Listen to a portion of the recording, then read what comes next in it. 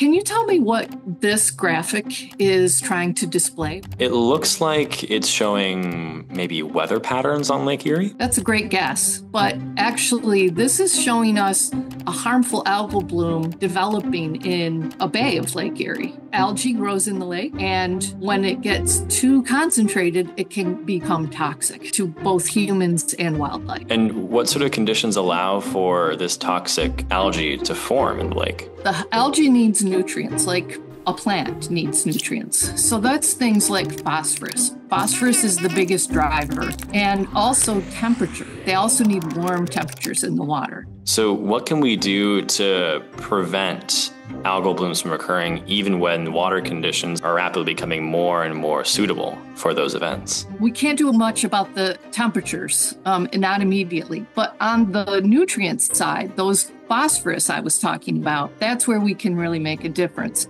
And so where our farmers can put on less nutrients, both in the form of chemical phosphorus fertilizer and also in manure applications, only putting on what they need, that can help. And also, we as individuals can help by either not using fertilizer on our lawns, or we can also use a phosphorus-free fertilizer so that that nutrient doesn't get into the lake.